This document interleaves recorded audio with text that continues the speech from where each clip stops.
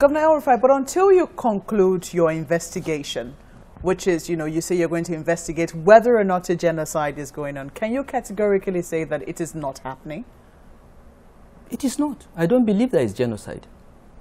I don't believe there is genocide. Genocide is the systematic destruction of people but because of their identity. I don't see that happening in southern Kaduna. They believe that their land is what is of value here. Which land? Which land? Kaduna State has 46,000 square kilometers of land. Which land are they talking about? Whose land? But how do we describe, outside Kaduna State, how do we describe what's been going on, within the Middle Belt region, leaving Kaduna now, homing in on, say, Benue, for instance? You talked about in that interview about, what was happening in Jos as well and how Plateau State mirrored Kaduna State, as it were, and that the solutions that were proffered, in Kaduna State, you said you suggested to your counterpart in Plateau State, and they have worked. The Plateau has been very quiet, yes, but not so in Kaduna. Yes. Why do you think that is the case? And also not so in Benue, not so in some parts of Taraba, not so in Nasarawa State until recently. Look, each of these states have problems that are different. Okay, if you try to have a common narrative for all of them, you'll get it wrong. Okay? Kaduna and Plateau are similar. I don't know about Benue. I don't know enough about Benue to give an opinion, or about Taraba or anywhere else. Okay? But Kaduna and Kano and Plateau, I understand, and they are similar. Okay? In my opinion, at the root of the problems in both Kaduna and Kano is the indigene-settler dichotomy. That is the root of the problem. Okay? Now, the reason why Plateau was easier was because it was restricted to one location, Jos. It was a Jos problem. It was not happening anywhere else.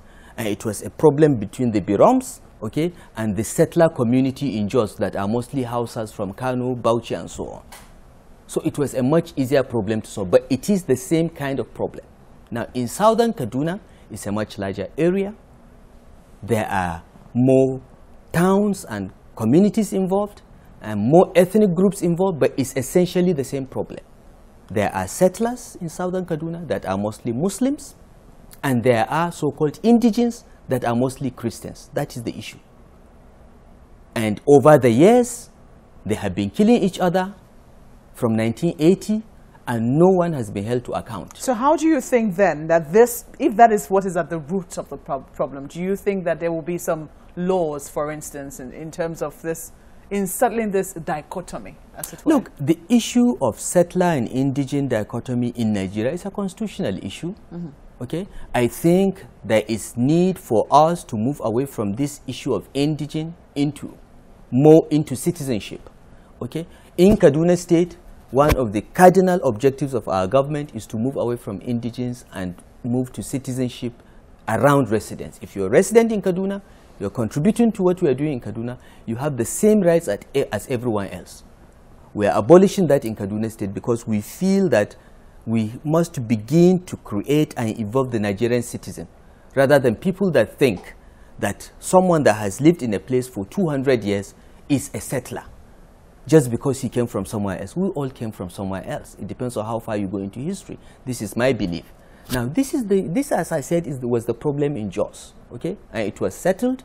A new governor came in, who was not willing to take sides, and sat with them, and they went through a process. Center for Humanitarian Dialogue, a Geneva-based NGO, helped through that, and we brought them to southern Kaduna to do the same thing, and they had begun to make progress until this last outbreak in Ninte in May 2016. Okay, so we are trying to address the same problem. But as I said, the one in Kaduna is different in just two respects. It's a much larger area, many more communities are involved, many more ethnic groups are involved, and it spanned a very long time, 37 years. The Jos problem is a 10-year problem, so it's easier to solve. Well, we have to take a break now. When we return, we will talk about the Shiites and what their current status is as it now in Kaduna. Stay with us.